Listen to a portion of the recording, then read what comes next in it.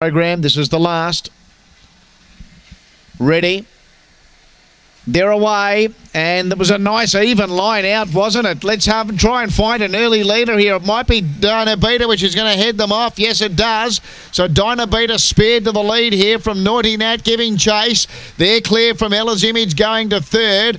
Next, Preta Stella. Then Zaphonic Blur. Now dropping back. Past it goes Rockstar L with Let's Go Magic up to the turn. Leader Dynabeta. Naughty Nat giving chase to it and running on was Preta Stella. But the front runner Dynabeta won it going to the first turn when it got over. Dynabeta beats Preta Stella. Naughty Nat third. A gap in the field then to Let's Go Magic. And then Ella's Image, Rockstar Earl. And it would have been one of the last to pull up with Zaphonic Blur.